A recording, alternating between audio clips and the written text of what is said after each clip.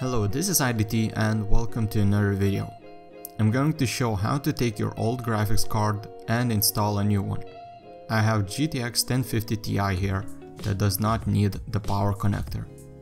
Please excuse my cable management. In my case, it's very old case and there's just zero cable management. So there will be 2 to 3 screws holding your graphics card. First one takes off the latch that is protecting from dust and the other one's holding the graphics card. Then make sure to press the latch underneath the graphics card to unlock it.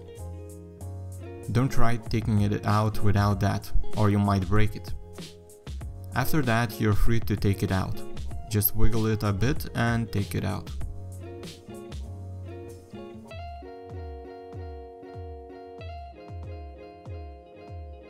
Now I'm going to show how to install it. Make sure to keep the latch open. It will self-lock when you put the graphics card.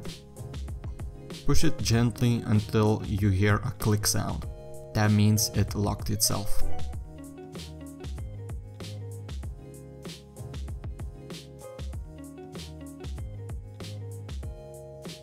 After that, you just need to screw back all the screws, and that is basically it.